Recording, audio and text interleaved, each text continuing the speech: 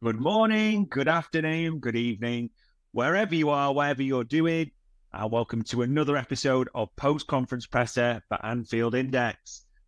Ladies and gentlemen, the Reds are fucking back. Sunday, Super Sunday, we will play them, Chelsea, at Anfield, a massive game.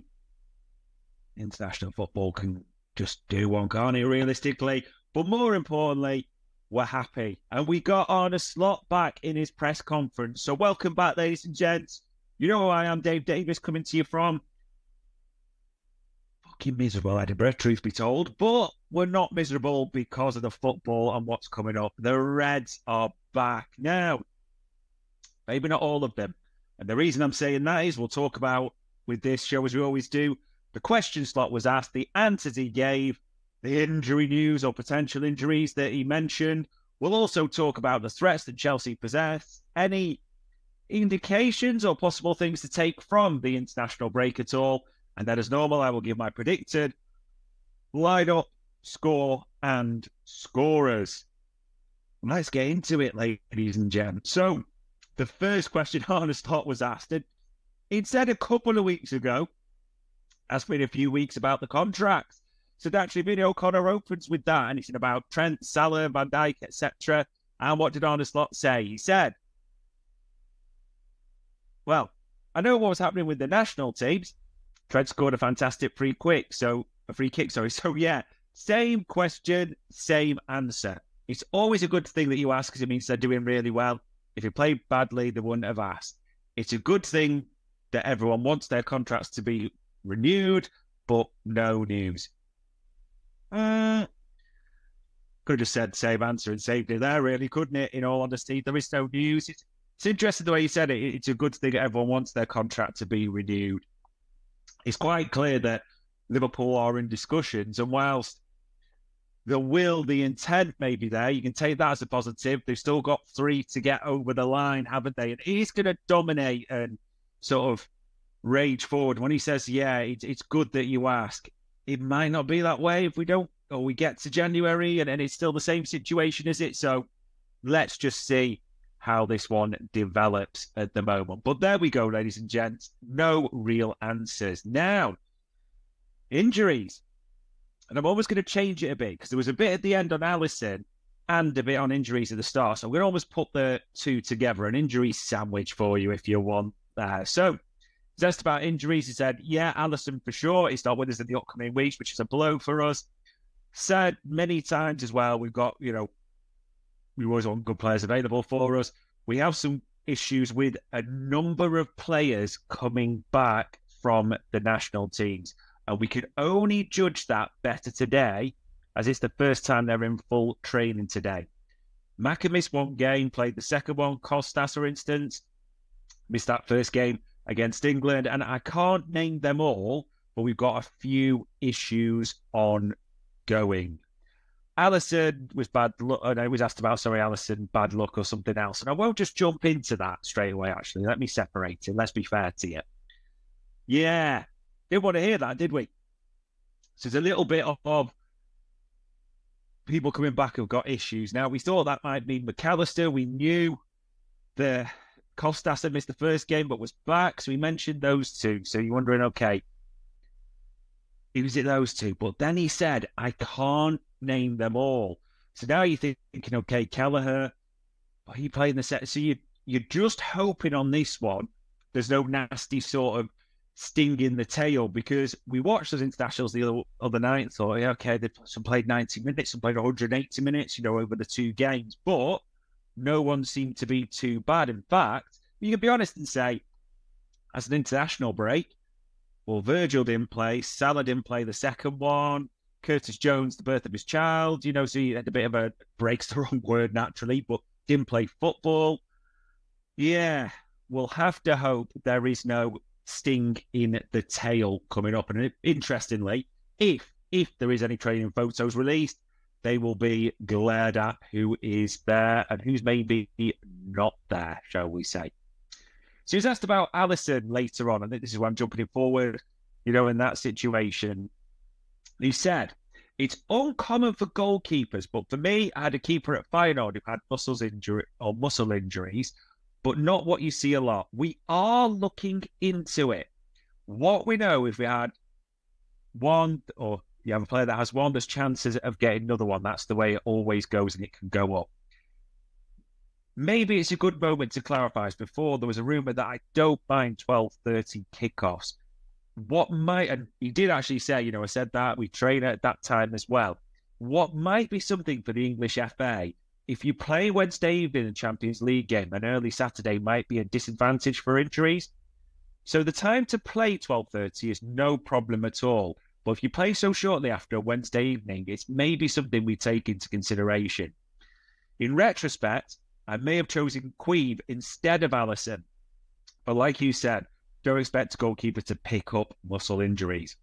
What is very good in Holland is I'm 99.9% certain that teams that play Champions League don't then play on the Sunday. They get extra rest to make sure they're the best possibly they can be prepared for the Champions League. This isn't common in England. We don't take the Champions League into account.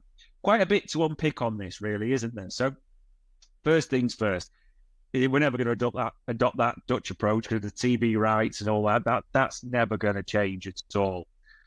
The second bit, I do get his point because I know there was the whole thing about if you play, well, it's the away, isn't it, into a home for the Wednesday in the Champions League, then you wouldn't be the early kickoff. However, you do kind of just think like, maybe it's just easy across the board. Anyone who plays the Wednesday, whether it be home or away in the Champions League, is then just not the early kickoff. It would just make sense realistically. Even if they had to be later, those extra time and recovery time would be so valuable. Do I think the FA will change that and try and help Liverpool at all? Will they? Not a single chance to do that. And people will try and still engineer this. Just be ready. That will be clipped up, that bit of Arne slot complaints like Klopp used to about fixtures, etc., etc. So just be ready for that. And on the third point, interesting, yeah, he's thinking about it, isn't he? Maybe if I'd thought we might not have Alisson playing almost 3 games in a week or 2 so close together, which isn't great as a goalkeeper. I know you're thinking that, but I kind of get that at the same time as well. The more you can get Alisson on the pitch, and Keller's an unbelievable and fantastic goalkeeper. I'm a massive fan of him. But if you can get Alisson on that pitch as much as possible, why wouldn't you? So I do get that at the same time as well. So we'll have to see if almost later down the line when Alisson comes back, does he ever make any adjustments? It will be interesting to see. Or if there is the 3 in the week, does Alisson get rested? Supposed to have to wait till later in the season to find that one out. And he was then asked about fixtures and how that works, the things coming up, and he was quite honest about it. Said, because he was asked about whether he judges team. If you judge your team only on a week, it would not be fair. We have to judge on this spell of games. They know better how we react and how we perform, and if we play tough Champions League games and tough league games. That's normal, and we know that. We've seen that ourselves 2 years ago when we played the Champions League. City and Arsenal are the only teams that have shown in the last 2 seasons they can do both. Don't think it's fair to judge us after a week or so, even if we do well. It's fair to judge us over this spell. Yeah, it's interesting because we kind of, rather than just a week, and it's a hell of a week coming up, isn't it? We'll go Chelsea, Leipzig away, Arsenal away. I mean, it's not just a week, is right. It's over this spell, this 10-game period, and almost a crazy run even further, right till the end of the year we're now looking at, isn't there? There's so many 3 weeks and things to consider in this. So it will be interesting to see how we do. I think he's right. You look at it as a spell. I get what he's saying as well about, and it's not to praise the others, we're not trying to do that, but City and Arsenal are the only ones who've gone to later stages and keep it all going. You look at Newcastle, for instance, last season, didn't you? They did, trying to do all that. People may say, they got injuries, but they just didn't have the squad. They couldn't keep it going, and one sort of gave way, didn't it? It is difficult. It will be a real test of this squad coming up in the near future, which, again, will make you think about, will there be more rotation? How will he start to do it? Because there's not really been too much, and we have had a few three a week, And then even thinking back to just before the Bologna one, there was a few changes, but not too many. So, yeah, it is hard to predict what he'll do. But again, if you're not going to make too many changes, it's hard to then talk about fixtures, freshness, and those types of things. So it is an interesting spell coming up for Arne Slot and Liverpool.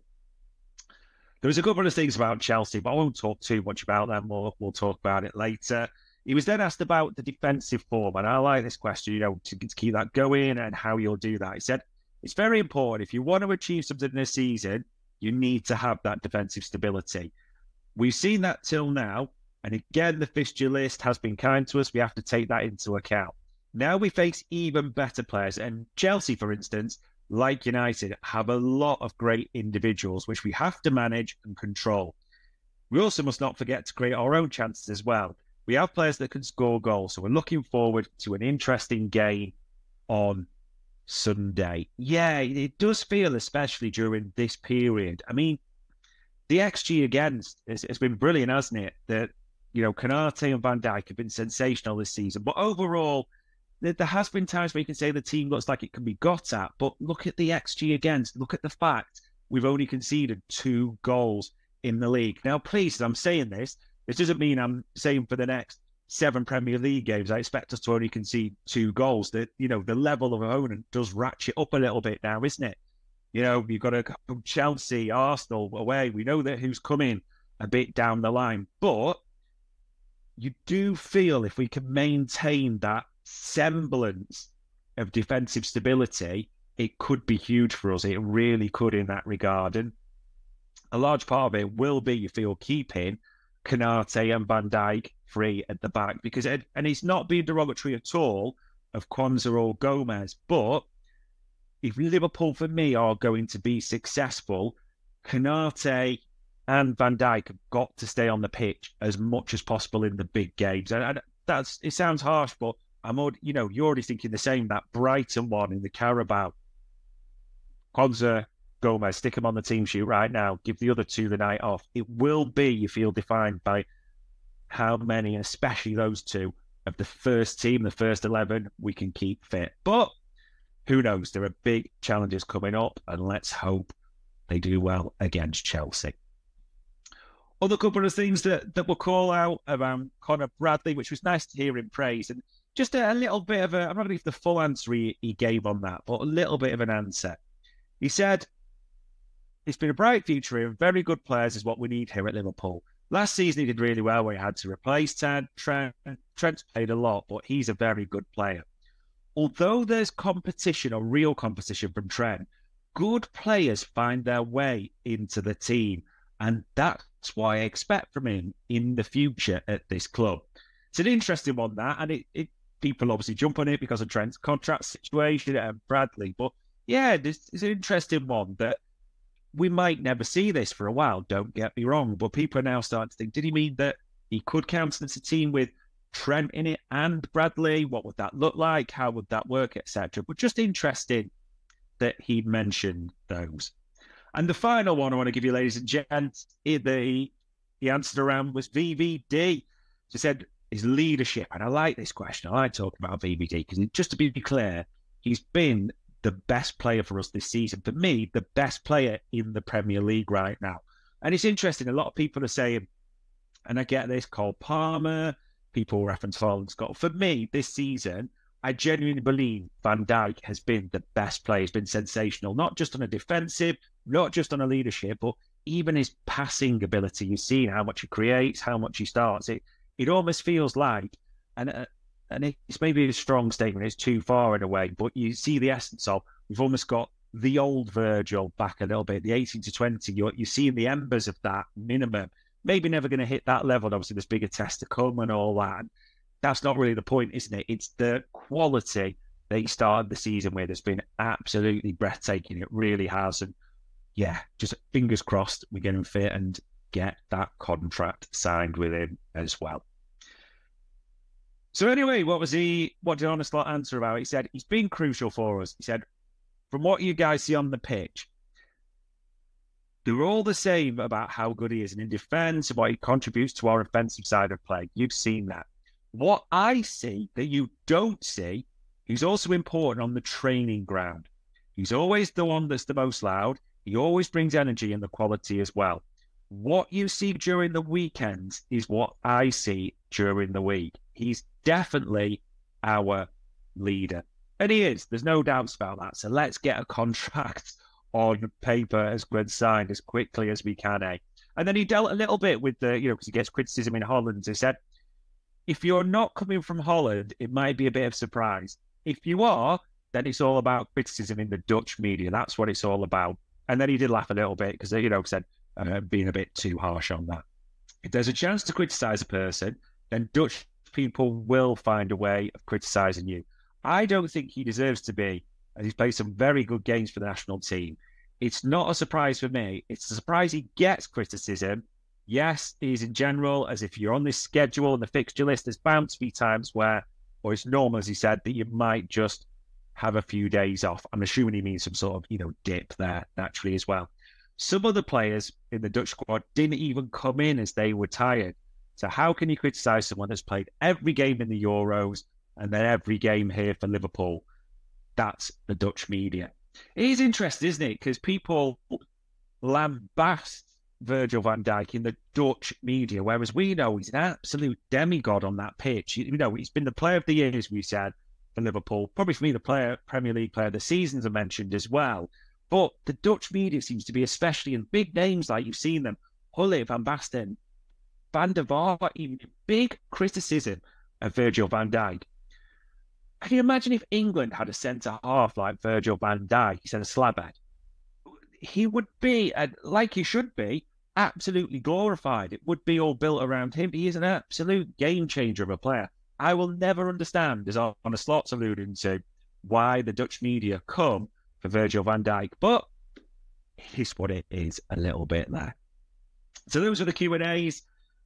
So naturally we say the last game, what are the lessons we can take from that? Anyone play their way in and out? Now, obviously, you got that little worry about the injuries, Arne Slot said, so we've got that to factor in. But international break, what lessons can you learn? Trent is not a left back. We didn't need to be told that. Apparently, Carsley or Mike do. I still don't get that, but he scores a brilliant free kick anyway. You can play anywhere on the pitch. Other things we learned. Now, it seemed okay, so we're waiting for news on this, and you're hoping there isn't a sting in the tail. But you think Szoboszlai, Gakpo, Gravenberch, Konate, Robbo, they all played pretty much 180 minutes, the two games for their countries, and you're kind of fingers crossed for that. You're hoping one of those hasn't picked up something because they're all important at the same time. You wonder about Diaz, who played, I wouldn't say limited, but was taken off for Colombia. He scored. Yeah, that was great. You wonder about Maka, because Maka didn't play the first game, but he did play the second one. He was called out by Arne Slot at the same time. So you're just thinking, please, please, please don't be anything too sort of serious on Maka. Again, all these important players. It had seemed positive at first with VVD, Salah, Curtis either missing a game or not playing a minute, so for different reasons. But really are a little bit unsure. You're hoping there's nothing too bad. And this sounds terrible as I'm saying it. Endo was mentioned as well, so you do wonder if it's an Endo injury that, in the context of the entire squad, he's not one of Slot starters. You can't say that. So he's played minimal minutes for Liverpool. So you wonder if it's that. You're probably hoping that a little bit more. We don't know if Chiesa's back. He wasn't asked that as well. So yeah, there's a little bit of uncertainty maybe about, you're hoping it could just be knocks and then we see them all in training and it's all diluted. There's nothing there to worry about. But until we know that for definite, there's maybe a few question marks about who is available for Chelsea. But we'll have to see. And they do bring a threat, ladies and gents. Let's just be clear on that. They're fourth in the league. They got some good wins, and then we'll talk about their away form, which is very, very good. In fact, they might be a better away team than a home team. And whilst I think Virgil van Dijk, is the best player right now in the Premier League, a lot of journos and different people are picking Cole Palmer. And I get that. If you look at his run from the end of this season into this campaign as well, he is their danger man. He is the one we're going to have to watch. But, he's not the only one. And if you look at that team, that for their 7 games, they won 4, drawn 2, and lost 1. Now, the loss is against City, and that I think is the opening day. That can happen. That's fine. Beresca's sort of getting used to stuff. The draws have interestingly been Palace. It was Forest last time out.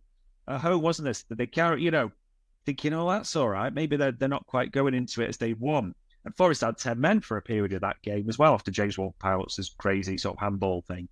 However, it's still, if you look at the 4 wins, they're away form, ladies and gents. They won away at Wolves. I mean, they scored 6 in that one, didn't they?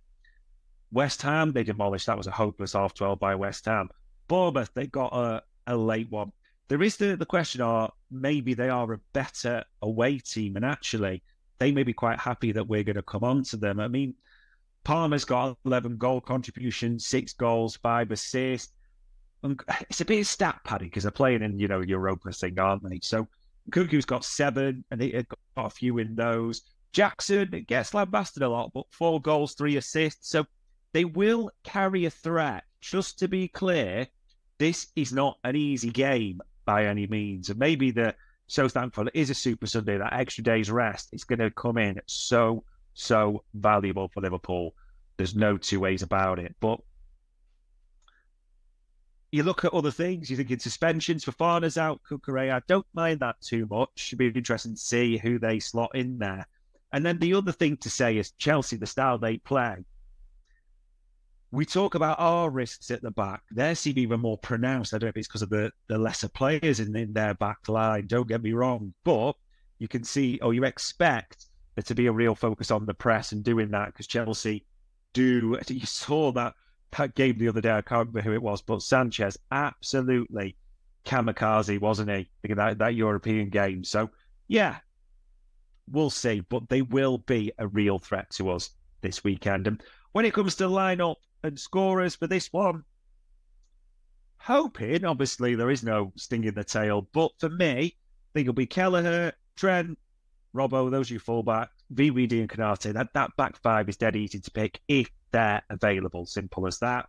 The midfield, again, Gravenberch and Szoboszlai. McAllister for me, and again, bracing for injury news, is the unknown, isn't he? And maybe Curtis, who I can't say is rested because had a new important baby. Congratulations to him and his partner. But his legs will be fresher, if that makes sense. I just wonder, but I still have a suspicion it will be the normal 3, Grab, McAllister, Szoboszlai. And then the forward line, I think, will be Salah naturally for obvious reasons on the right.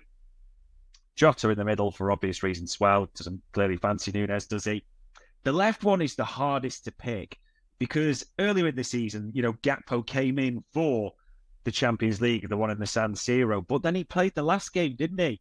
Against Palace, whereas Diaz started against Bologna on the weeknight before. So it really could be either or. I just get a feeling because he's maybe scored, that freshness. Diaz always has usually a good game against Chelsea as well, as in like finals. I would think it's going to be Diaz, Jota, Salah. So that is my starting lineup. Would not be surprised to say if Jones was in there instead of McAllister or one of the others, or if no one's going to be surprised. You should say that. No one's going to be surprised now if it's Gakpo or Diaz. It is our strongest reinforcement area in the entire team. You can make a case for either or, what you like. I'm more of a Diaz fan, but Gakpo was really shining. He was really good against Crystal Palace. It's important to say. So it will be focused on how well they come back. How well is Diaz faring, maybe? Did play at altitude, didn't he, against Bolivia? He's had a second game as well. He came off on about 70 minutes for that one. Yeah, I think it will be Diaz, and he's got, like I say, that good history, but we would not be surprised. And I wouldn't be disappointed, just to be clear, if it's Gakpo. It gives you an option on the bench. The only thing that's a bit unknown from the press conference is no one really asked about it. Chiesa, is he available, or what the status for him? Because I know Slot was talking about a few and said, I'm not going to go through them all. We're probably like you, just going to have to watch the training, photos, videos, whatever we get served up. Which brings us to score and scorers. Don't think this one is going to be remotely easy. I'm really stressing that. I think it is going to be a difficult one. But my prediction for this one is a 2-1. I suspect Salah to get on the score sheet.